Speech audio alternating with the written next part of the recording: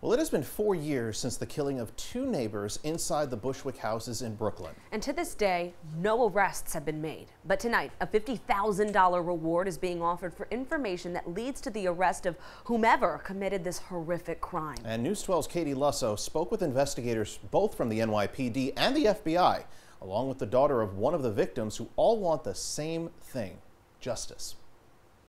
These weren't, criminals. Two innocent people. These weren't people who were involved in dangerous activity. Living their lives. People were going about their lives, minding their own business. Murdered inside their own homes. Which is a crime that everyone is afraid of. 4 years later, the question remains why, with both the FBI and the NYPD both trying to find that answer. What happened to these two people who did nothing to bring this to their doorstep? On May 11th, 2018, Anna Del Valle was found inside her fifth-floor apartment here at 140 Moore Street, dead.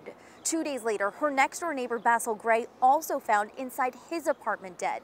But police tell us they believe both of them were killed on the same day. No eyewitnesses, no 911 calls, limited forensic evidence. Over the years, they've looked into numerous leads. What we began to discover was that there may have been a nexus to the drug trade involved in 140 Moore and the surrounding housing project. While it was not connected to the victims themselves, we believe that that was somehow the impetus for what happened. At one point, this cell phone footage released, believed to have been recorded around the time the two were killed. The NYPD is already offering a $20,000 reward for info leading to an arrest and conviction.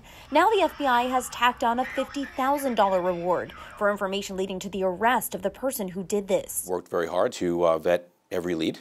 And it's come to a point now where we feel like information from the public would help us put those last pieces of the puzzle together. FBI Special Agent in Charge Matthew Brodak says no tip is too small. What is insignificant to them is very significant to us and could be that little piece of the puzzle that could put it all together for us. It's painful every day. Anna's daughter was the one to find her mother on that horrific day. She said she's hopeful that this increase in reward money will help find the killer. You can understand if they're scared.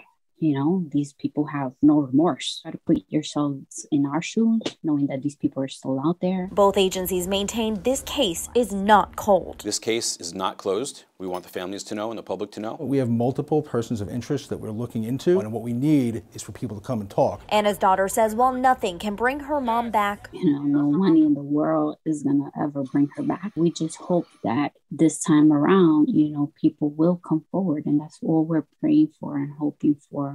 We want justice for our mom. Justice for both Anna and Basil. Katie Lusso, News 12.